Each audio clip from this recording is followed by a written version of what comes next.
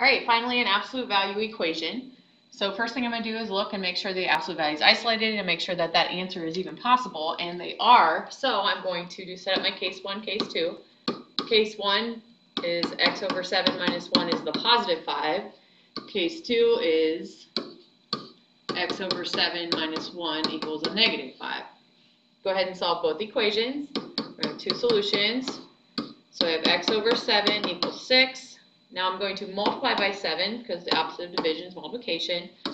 7 divided by 7 is 1, so I have x equals 42. Now this one, add 1, so I have negative 4, x over 7 times 7, x is negative 28.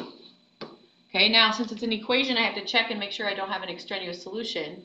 So I'm going to take my answers and plug them into the original problem. So check 1, I have the absolute value of 42 over 7 minus 1 equals 5. So 42 divided by 7 is 6, minus 1 equals 5. Absolute value of 5 is 5, so that works out. So 42 is a solution. Now let's do case 2. Plug in negative 28. So I have the absolute value of negative 28 over 7 minus 1 equals 5.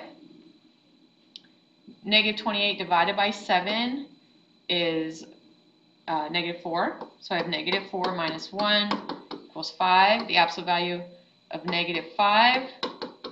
The absolute value of negative 5 is 5. So that one works out. So negative 28 is also a solution. So we would say x can be 42 and negative 28.